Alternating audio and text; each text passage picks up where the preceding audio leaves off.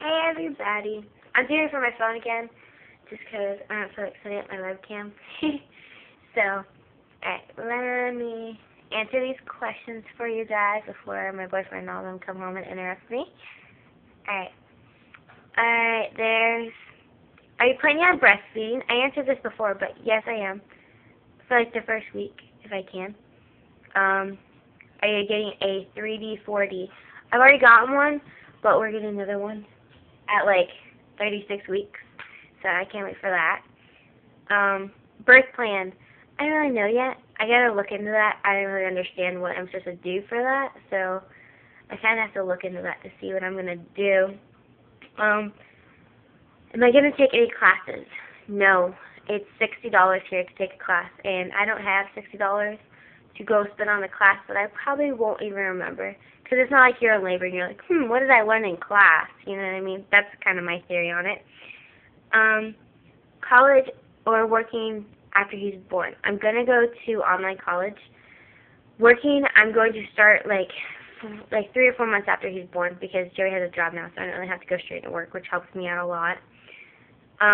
Things I can't wait to do when I'm done being actually, for my 18th birthday, which is right after he's born, it's August 19th, I'm going to get my nose pierced, and we're going to Makoto's, and then after my body loses the baby weight, I'm getting a tattoo across my rib cage, like on the side and curse words, my boob, saying Rylan Lee, which is his name.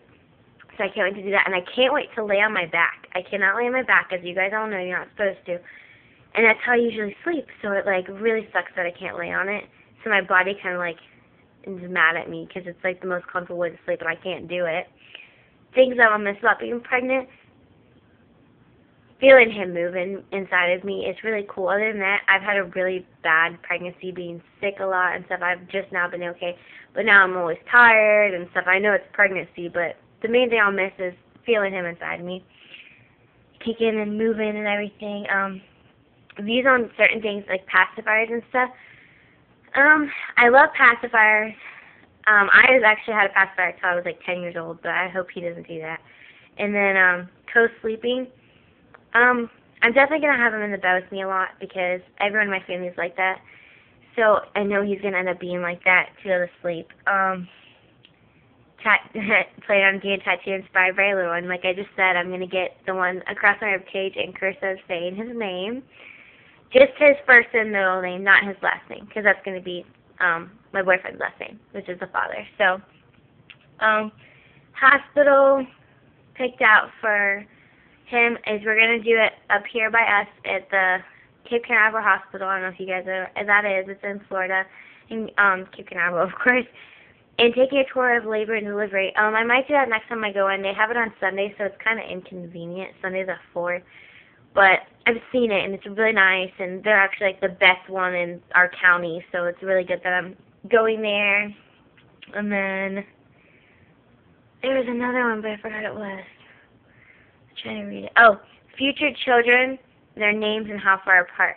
We only want to have one more kid. I only actually wanted one originally, but Joey wants to try for a girl because we're having a boy. He just wants to try for a girl. If we don't get it the second time, then that's it. I don't want 3 kids. That's just me. I didn't even want really 2, but I do want a second one. That'd be nice. But we're gonna have them like 5 or 6 years apart, because I don't want a toddler running around that I have to take care of like in demand, and then have a newborn too. It's just too much for me to handle.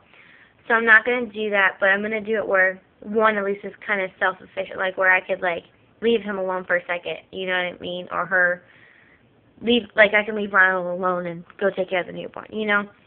If that makes any sense. And future names, I wouldn't know really another boy's name if we had another boy, but a girl's name was going to be Hayden. It would be Hayden, because that's what it would have been if it was a girl this time. We already have that picked out, and that's not going to change. And let me make sure there's nothing else. That seems to be it. Sorry if I kind of rushed through it. I'm trying to get this video done before they get home, and they're on their way, so I don't know when they're going to be out when we walk in. So I'm actually going to show you guys my belly real quick, because it actually grew. But I'm going to show you while I'm sitting down. Alright. This is my belly with the shirt on. You can see it. And then, that's my belly. Do you see how big that is? This is all, that's not my boobs, by the way. That's my rib cage. And I'll baby. I'll sit up a little bit so you guys can see it. Hold on. Here we go. He's definitely getting a lot better. And I think he bruised my rib cage on the right side because I can't even touch it and without being like in excruciating pain because it's so sore. So I think he bruised it. But that's my question and answer video for you guys, and I will see you guys for week 29. Well, I am 29 weeks, but I'm going to do it in a couple days. Or I might just count this one as it. I don't really know. It depends if I have stuff to talk about. But I have my appointment Tuesday, so I'll probably get on here and tell you guys about how my doctor's appointment went. Alright, bye!